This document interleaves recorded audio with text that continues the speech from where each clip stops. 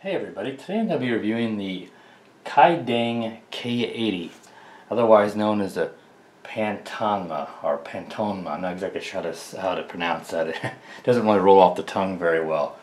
You probably heard about this toy grade quadcopter because it's the very first quadcopter, at least the very first that I'm aware of, that has an obstacle avoidance module on the bottom of it. So that's kind of what all the hype was about this quadcopter. They do sell a couple of different models. A base model doesn't come with it, and then there's different cameras, and we'll go over all that. But this one that I got does come with the obstacle avoidance module. Now there's 4 infrared spots here where it emits the infrared light, and that's what it uses to detect objects. And it only works in the lowest or beginner's rate. So in that rate, it's going to be emitting out. It blinks all the time, but it only works in that lowest rate. And that lowest rate, the quadcopter has very little pitch, maybe 10 degrees. So it is not going to be a good flyer outdoors in any wind at all to try to use that obstacle avoidance. It's something you would want to use indoors for sure. So it's not very realistic, in my opinion, for using outdoors. It does not work on dark, like black surfaces, or against a mirror in a house. So really, like a gymnasium or something would be a perfect place to test it. It also doesn't like sunlight because the bright sunlight will overwhelm that sensor, the infrared, and it can't pick it up coming back. So there's a lot of negatives to that obstacle avoidance module. But for a toy grade, you can't expect something real high end, and it does work.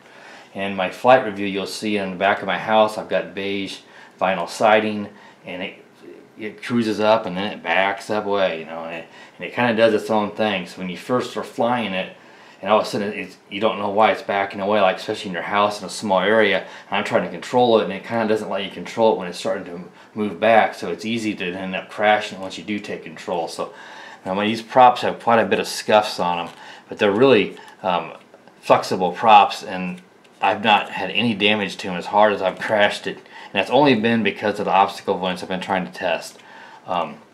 Flying it in the medium or high rates, you won't have any problem. It does not have, it's a really good flyer, and obstacle avoidance is turned off, so I've not crashed it flying in those rates. It does have altitude hold, so the barometer works really well. It holds altitude really nicely. It's easy to land. So there's a lot of positives about this quadcopter. Just the obstacle avoidance module is not very, I guess, a very realistic. You shouldn't have high expectations, I guess you could say. It does work, but don't expect to go out and fly around and it's going to just avoid everything and not run. It won't work against a tree or anything like that either. It needs to be a solid object, white or very light in color. You can take it off though, so the module will come off. You just slide it back and it pops off, and so you don't have to keep it on.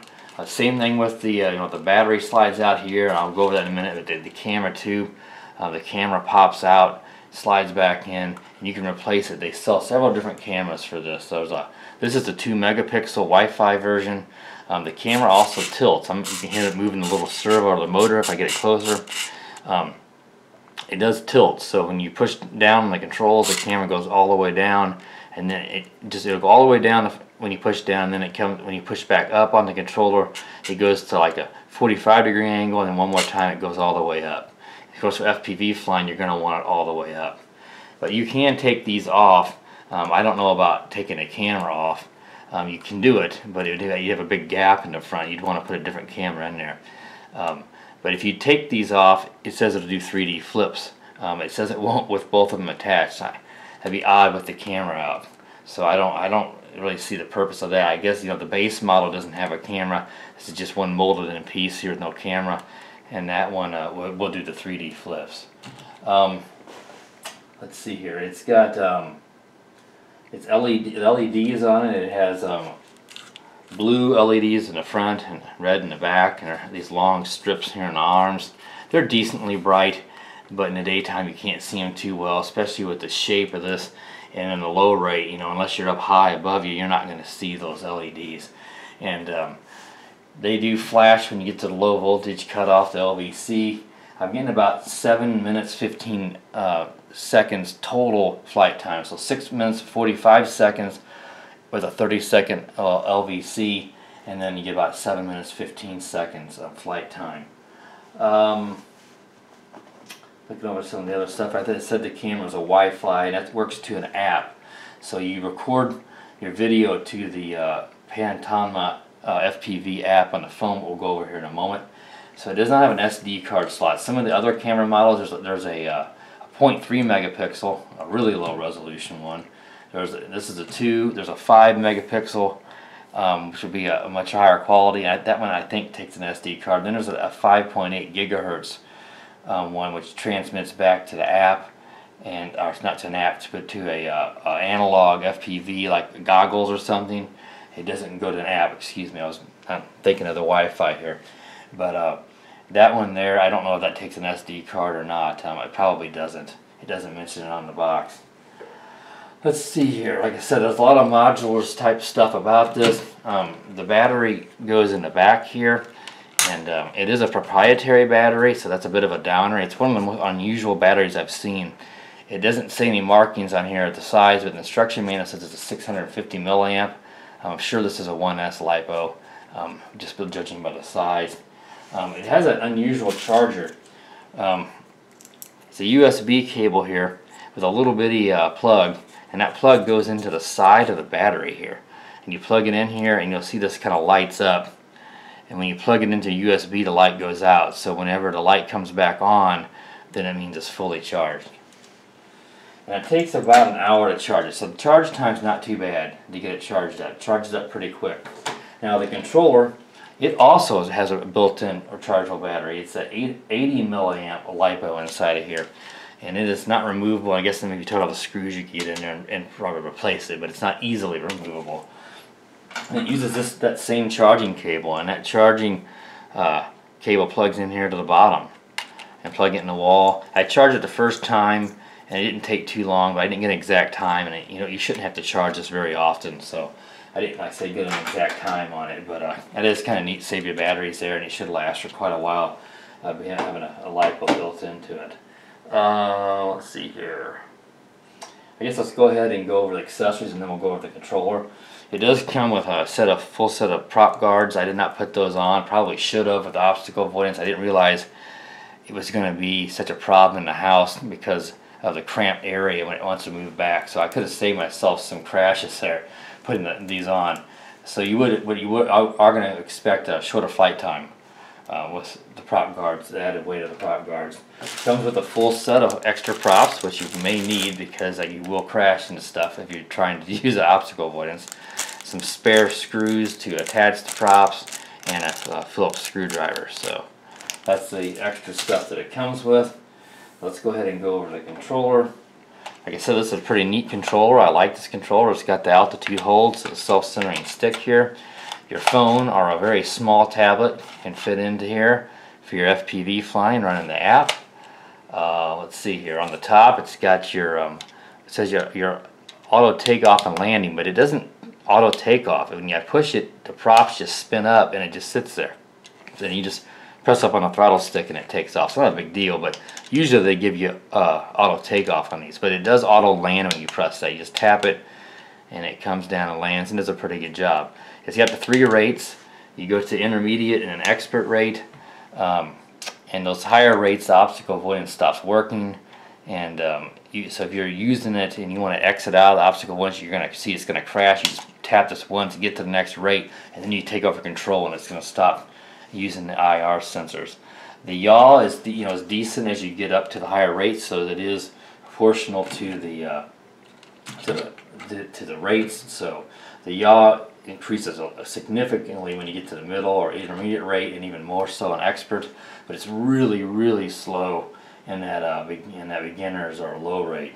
So, like I said, there's very little pitch in the lowest rate, but the pitch gets it gets a lot more sportier in the expert rate. But it's not as fast quadcopter by any means. But it's not too bad in the highest rates. Let's see here.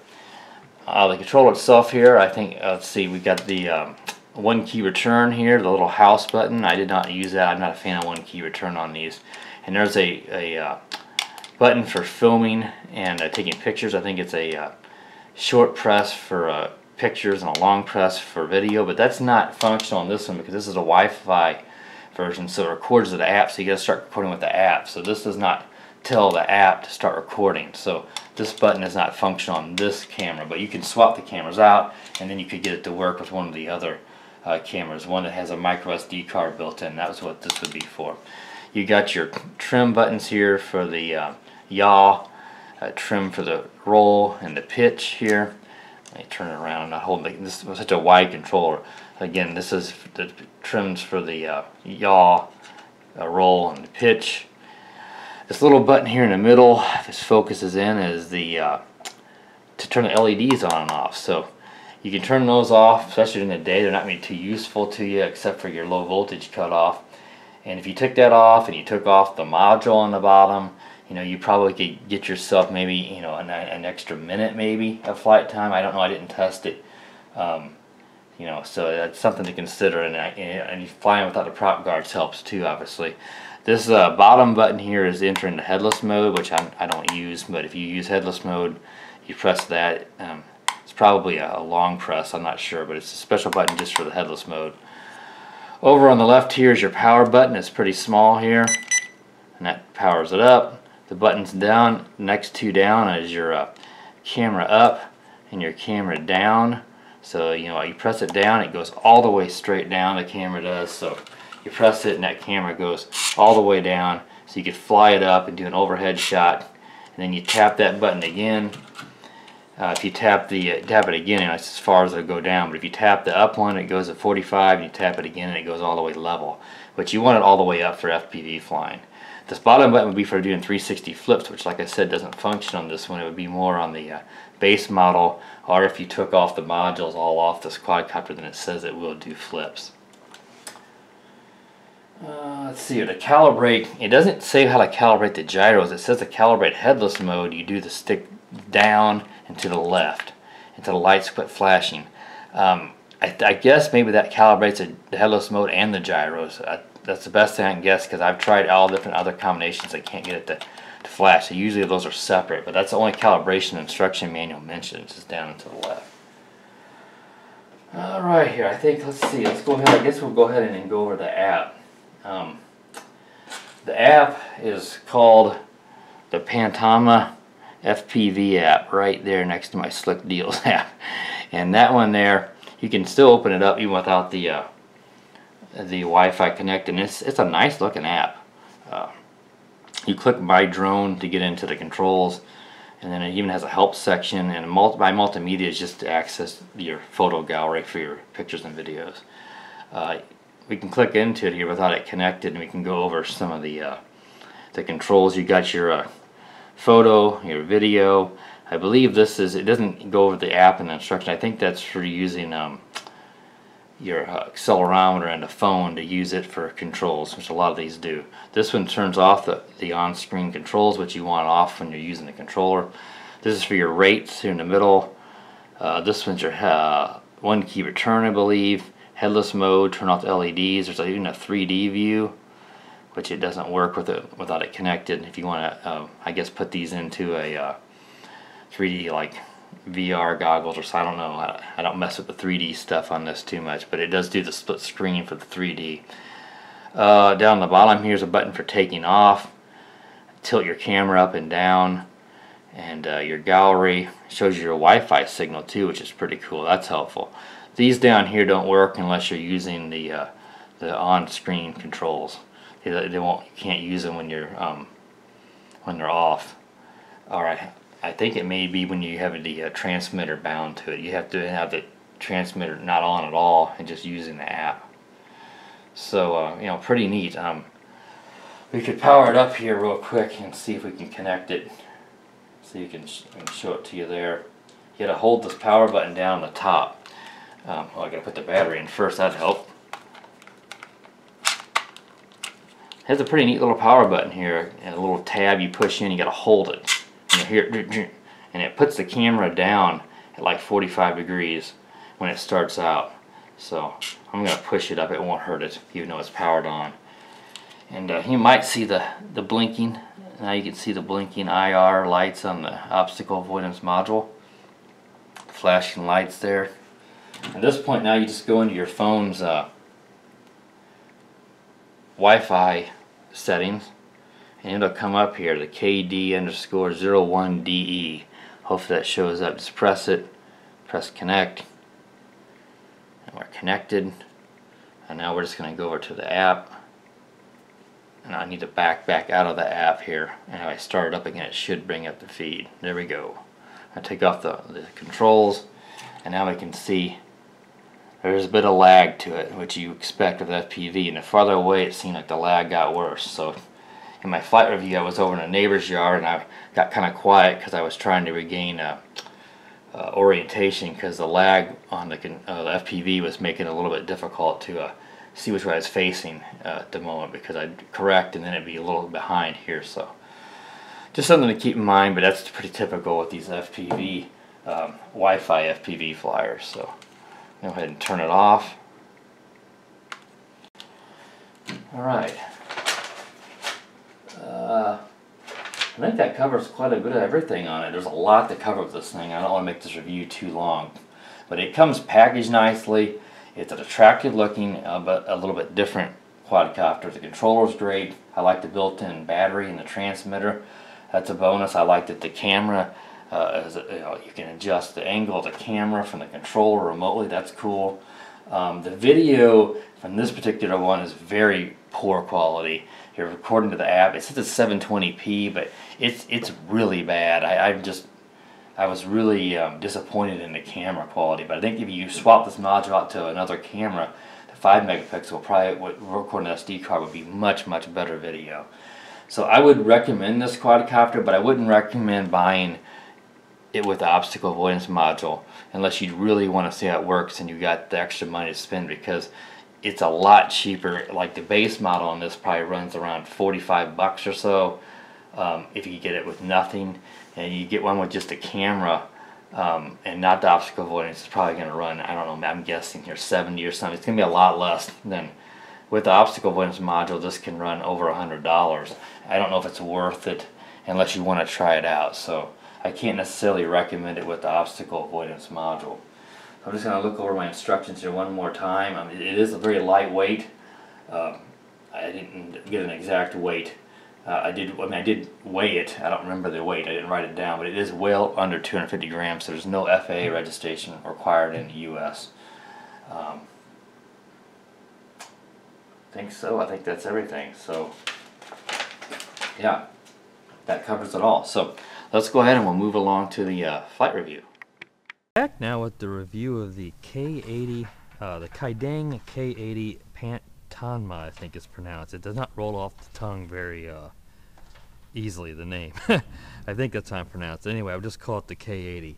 Now this one has the obstacle avoidance module there on the bottom that uses infrared, and it uses that to detect objects. It only works in beginners or low rate. I think that's because the pitch, if you were to pitch a whole bunch after trying to do it, it would block it and it wouldn't work well. So the unfortunate thing is it has almost no pitch. I mean, maybe 10 degrees. So it is not something you're going to be able to use outdoors when there's any wind at all.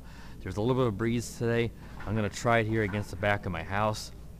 It does work okay, but it's more designed for use indoors in a large area where you don't have to worry about the breeze. It also is needs to be used against a bright surface. You know, this light beige siding or white vinyl fence. It won't work against black because it won't reflect back the infrared light, and it does not work on against a mirror or something, obviously, because that's going to not do it either. It also has the camera does move up and down here. Let's see if I can do it with the controller and show you before we start filming.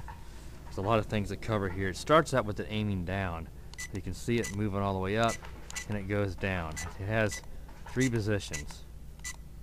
One, see, one, seems like it goes all the way down there, but then it comes back up in 3 increments. or 2 increments I should say. So there's 3 positions, but it seems like when you go down it wants to go all the way. I think it wanted to go all the way down there. So I'm going to go ahead and take it up in low rate. It has altitude holds, and altitude hold works very well. So that is one of the big, that's one of the good things that I really like about it. In fact, I like pretty much everything about it except for the obstacle avoidance. Is more of a novelty for a beginner to use inside. So I'd probably recommend this to buy this without the obstacle avoidance, because it is a really good quadcopter. Otherwise, the controller is really nice.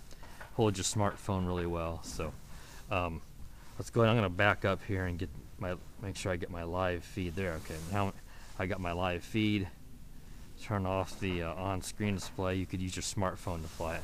So I'm going to take it up over here and let's try it out in the obstacle avoidance, and then we'll record some video and tilt the camera up and down and make sure I get everything done, because it's a lot to cover here. So I'll stop rambling and let's go ahead and get it up in the air.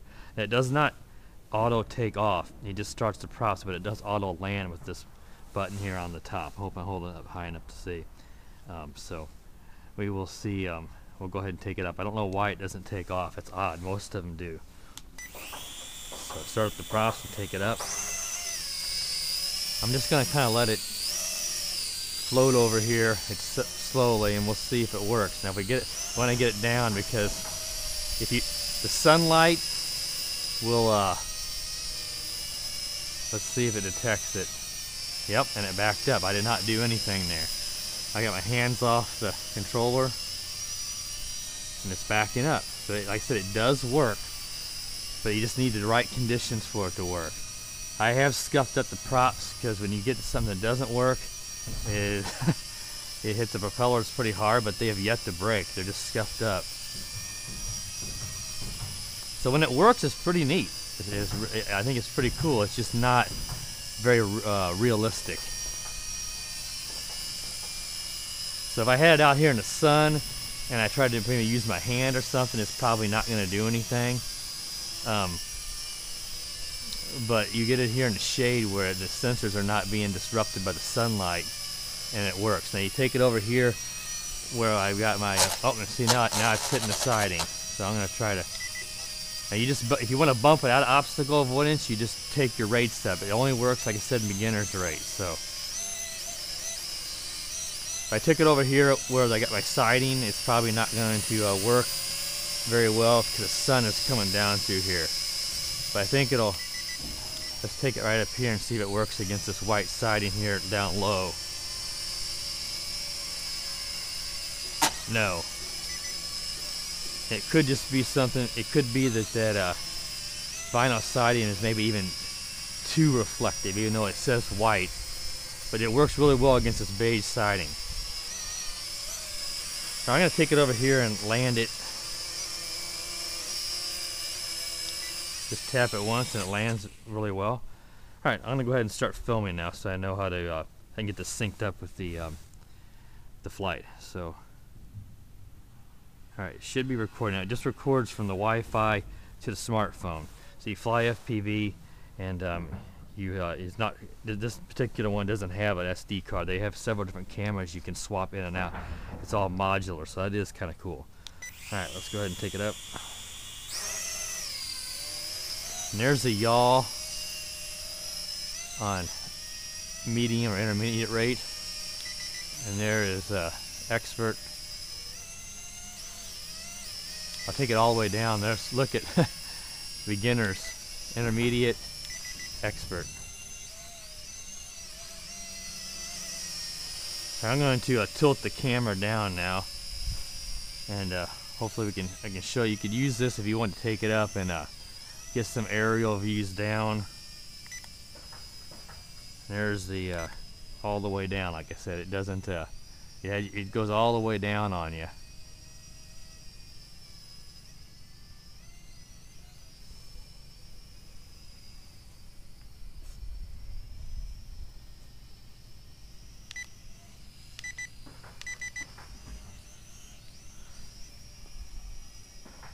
It has a little bit of, there's not much breeze, but it has a little bit of trouble fighting it.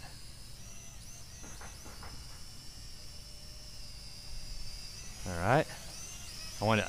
I got a little quiet there because I lost orientation a little bit. I was using the FPV, but it got a little laggy out there. The FPV is not too laggy up close, but it got in there in the neighbor's yard. It started to get a little laggy, and I was having a little trouble. So I got kind of quiet. I don't want to lose it there. Let's make sure. Let's see. We are in the highest rate now. Okay, I'm going to bring it back up 1 notch there, and that's like a 45-degree angle on the camera. But really, those are not going to be good for FPV flying. You want it all the way up like that. That's what you want to use if you're going to FPV fly. The other angles are just going to be more for, really for taking like a picture. It has a photo here on the, you can tap to take a photo. And that would be the best use for that, because you can take it up high and then take a picture of your house, your property, yourself, take a selfie, whatever you want to do. But the tilting camera is kind of cool. I think that's kind of a nice feature. You don't see that too much on these toy grade models. Altitude hold works good. It comes down nicely. You pull it down and it comes down nice steady rate. And you cannot do 3D flips with the obstacle avoidance module attached, and I think it said and with the camera attached. Now both of those are detachable. They're modular. You can pull them off, and then you could, but I've not messed with that. I probably would take the obstacle avoidance module off. That's going to give you a little more flight time, because of course, and you're not going to be powering it too. The camera, I don't know. I mean, you'd have an open hole there in the front, so I don't know what that would do to the aerodynamics if you flit with no camera stuck in there. The air is going to kind of fly into the nose into the quadcopter. That might mess it up some. So, especially with the barometer in there. So I would not advise flying it without the camera.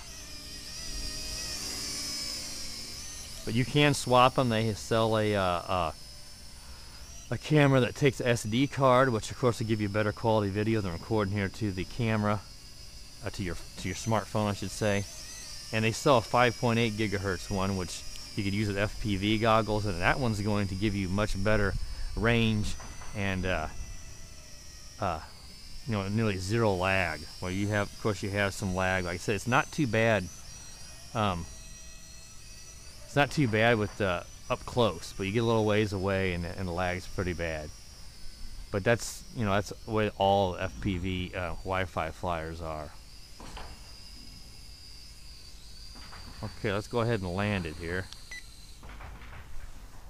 Alright, well, I think that pretty much covers all we need to go over here. I'm going to go ahead and stop the video.